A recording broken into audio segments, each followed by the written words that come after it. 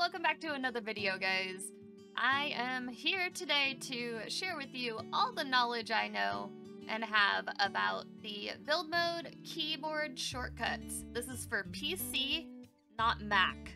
I'm sorry, I don't have a Mac, so I can't really say, but I think a lot of the keybinds are similar, but you may have to adjust a few of the buttons for Mac users. But yeah, this is gonna be a video where I go over all the keyboard shortcuts that I'm aware of, and we are going to learn how to best use them so that you can make your building better and easier and faster. Even though I'm not a fast builder, this still saves me a lot of time by knowing these key bindings. I'm excited to share those with you. Excuse me? Don't tell me to go to school. This is a high school me, by the way. First thing we're gonna wanna do is type in Shift-Control-C so that you open up your console. I recommend turning on testing cheats enabled through, because that will make it so you can do all the other things that we talk about today. The next cheat that you want to turn on is bb.moveobjects on. All right, and you should get verification that moveobjects cheat is on, and that's gonna allow us to do a lot of cool stuff. Hit Shift-Control-C again to close. Now we're gonna go into build mode. We're at the high school that is currently a work in progress. It's a renovation of the original that is inspired by the One Tree Hills High School, but I haven't gotten to the back or very much of the inside yet. Like, I did a lot of the front. This will be in a speed build video very soon. If you're in live mode, you want to make sure you have a sim on the lot that you want to build on. For a couple reasons, it helps for adding items to the household inventory, and also if you want to keep a budget on the house, then you're able to build with the budget. Okay, let's start with basic keybinds. So say you want to just delete an item, grab it, hit the delete key on your keyboard. Easy as that. If you want it to go to your household inventory instead, hit the backspace key. And then if you're not in free build mode, like if you have a sim on the lot, then it'll go into that sim's inventory and you can like keep it for later. Next, we have rotating an object. You can rotate it by hitting the caret left and right. This is left, this is right, left, right, left, right, left, right. There you go. After you've grabbed it, you can kind of put it wherever you want. And that's an easy way to rotate without doing the more advanced stuff that I'm going to be talking about next. If you want to place an object so it's, say, closer to a wall or closer to another object, like say you wanted this to go over here and be like right up against this. If you rotate it and put it, there's a gap. To fix that, grab your item and hold down Alt. You should have free movement of that item no matter where you want to put it, as long as you have the build cheats on. You could even do something like that.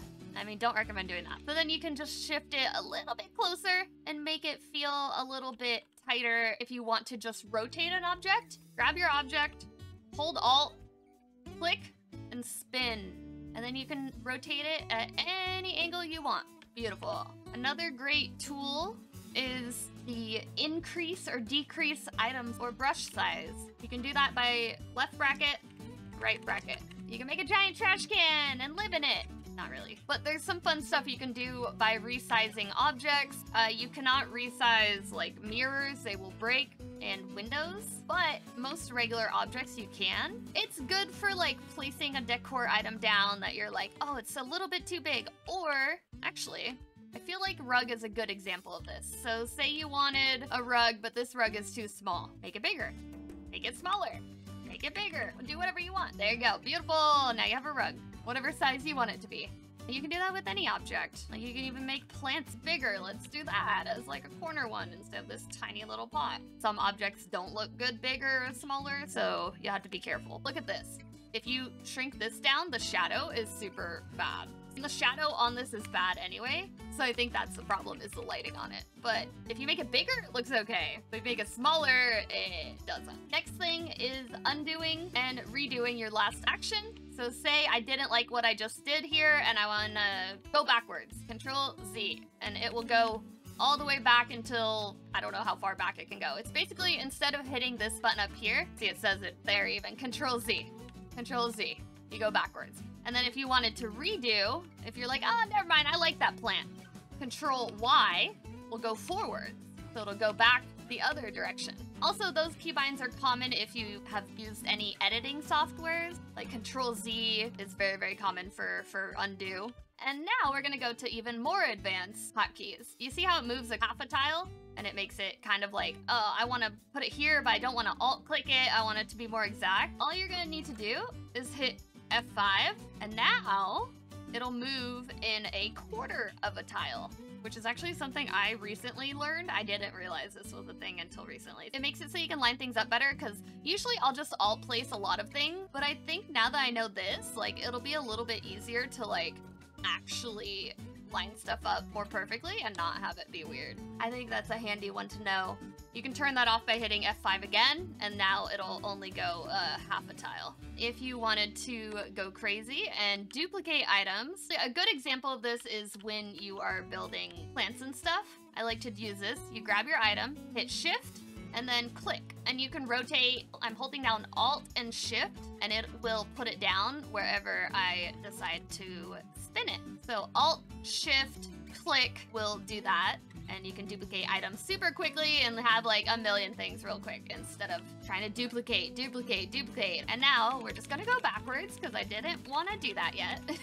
Hopefully that was a handy tip as well. Another really cool thing is the quarter flooring. So say you put a tile down and you're like, I want this to go at an angle this way, but like you can't do that. But what you can do is Control F, and it will turn into quarter tiles. And then do some cool stuff, and then Control F to turn it back. Look at that. I mean, it's not ideal. I probably would use a different swatch for this, but I think that looks cool that you can have like the diagonal pathing, or in a kitchen it's useful. Like if you want a certain, you know, angle in a certain area to separate the room, it's very good for that. So Control F allows you to place it all over the place. Wait, why does it look like it's moving? Weird. Okay, and now some quick buttons for switching between all the tools. I used to always just like click on the tools and be like, all right, this is a sledgehammer, all right. This is a plus, this is the eyedropper, this is the thing. But each of them has a keybind to them. You'll see that. So select, click on H on your keyboard. If you want to duplicate, I'm gonna add another shelf. You can hit E on your keyboard, and that will bring up that tool. And you are able to then use everything you've learned so far. Alt placing, F5, Alt, click to rotate. The next common one would be the sledgehammer tool. So if you want to delete an object, easy, hit K. You'll get the hang of it if you start just using them, and it does make processing of building faster. And then the final one is the design and swatch tool, which is R for, I don't know how to remember some of these. I don't know, but they're just random, but they make sense. So R and then click, and then you can cycle through all the swatches. An even better way to cycle through swatches, if you want to kind of just see how it looks, once you selected your item, hit the plus to cycle through all the swatches one by one before putting it down. Kind of gives you a look on like how things feel before having to make a commitment. One thing is, once you've placed the item, if you try to hit the plus and minus, it'll just zoom in and out. And then you want to go back if you decide to change it. So this is only for if you first select the item before you've placed it down once, it'll work. Otherwise, it'll do zoom in and out. Also, if you eyedrop and make a new one, it will cycle through as well. I was a little confused at first too. I was like, why is it zooming in and out? All right, we figured it out. We're good, we're good. That is also a newer tip that I learned. Now, if you wanted to get rid of the stuff you put down, you have too many things, get the sledgehammer and hold Shift, click, and drag. And you will be able to select anything in that space. So you want to click on the first item and then kind of drag it to whichever other items you want to delete, and that's a quick way of deleting. Same thing kind of for walls. You can shift and click to delete multiple walls at the same time. And then if you want to build a wall, you hit B, but also say you're making a room, but then you're like, this is just gonna be a square anyway. If you hit Shift, click, and drag, you will build a room instead. And you can quickly, without having to swap back and forth between the two. There is no shortcut for the room tool, but it is a kind of hidden thing. Oh, it says here, hold Shift to switch to the room tool. that's just kind of how that works. Perfect. I am ruining this place. Also, to go in between floors quickly, you can do page up all the way through each level, or page down, even underground. I like to use that when I'm building to quickly like go between the floors, but you can also use it when you're in gameplay. Next, we have roofing. So say you want to make a roof and it looks cool and isn't just like a generic, normal, everyday roof. You know that you can click and drag, right? At face value, it's very simple, but there is a lot of flexibility that you can do with this. So first, if you hold shift and click on the eave, it will do one side only. If you don't, it will do both sides. I use shift when doing my roofs a lot because then you can get it like just a little bit more of a eave on the front. In the back, you can change it, do whatever you want. Same thing with these eaves. It will do everything if you don't hit any buttons, but if you hit shift, it will just do the one side. And now you can have a lopsided house. Why not? And then another one is to smoothly control the pitch, the up arrow. Normally it will go at increments that you cannot control. It's like, oh, well, I don't want it that high. I just want it a little bit lower. So all you need to do is hit Alt and it will be exactly where you want it. You can move it as smooth as you can move your mouse. You see how much of a difference it is? So hold Alt, select, and there you go. And then the last thing about roofing, advanced roofing. So you know you can do stuff like this, right? It's like, oh, okay, cool, I can do that or that. What if I wanted to do like a fancy like fairy tale type look? Shift C will turn on advanced roofing. You see how that changed? Do you see the orbs here? It adds 2 more orbs. Actually, it adds a bunch more orbs. 4 more orbs, basically. So now, if you click on those orbs and kind of tweak it, it will allow you to have this kind of like funkier shape that isn't just like so straight.